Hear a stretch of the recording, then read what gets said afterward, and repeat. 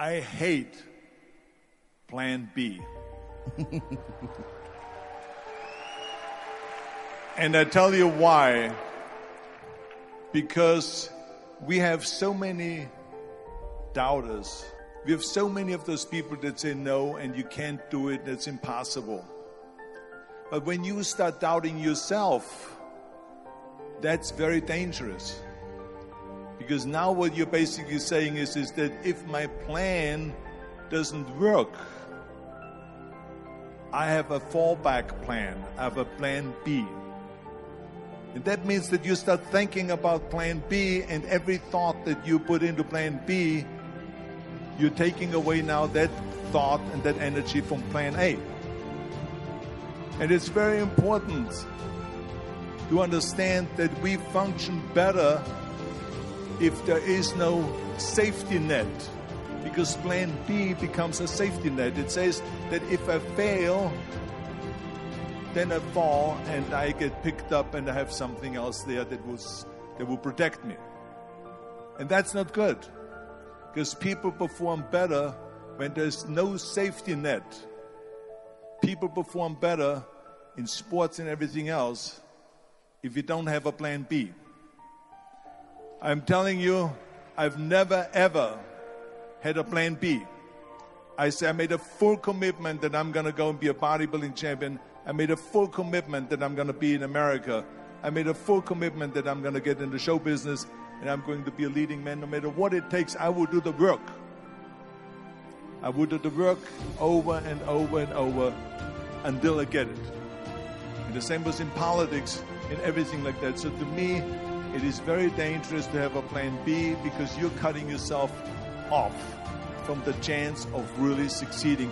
And the reason, one of the main reasons why people want to have a plan B is because they are worried about failing. What is if I fail, then I don't have anything else? Well, let me tell you something. Don't be afraid of failing, because there's nothing wrong with failing. You have to fail in order to climb that ladder. There's no one that doesn't fail. Michael Jordan said in one of his interviews, when they said, "You're unbelievable, you're the greatest basketball player of all times." I mean, tell me about that. And he says, well, you're just mentioning the successes. But he says, for me to become the greatest basketball player, I missed 9,000 shots when I was playing basketball at the NBA games. So during these games that he was so successful, he missed 9,000 shots. Does it make him a failure? No.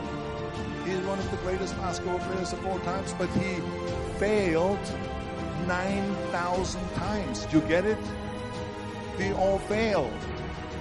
What is not okay is that when you fail, you stay down. Whoever stays down is a loser. And winners will fail and get up. Fail and get up.